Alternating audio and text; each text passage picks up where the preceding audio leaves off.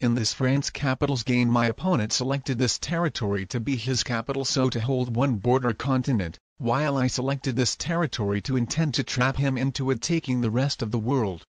My opponent made it easier for me by connecting those territories instead of adding and leaving an army of troops into an isolated from me territory, and also in his turn he forgot to capture that one border continent. So then in my turn I executed my plan of capturing the rest of the world, making my opponent trapped. My opponent got a bad blitz roll, and with it I won the game. To pull the strategy off requires a lot of troops, and if my opponent didn't make those bigger mistakes, and got some better blitz roll, it might not so necessarily go on so well for me. So I think it's a better idea to try capping inside one border continent to prevent the opponent from having it while putting a secondary army somewhere outside.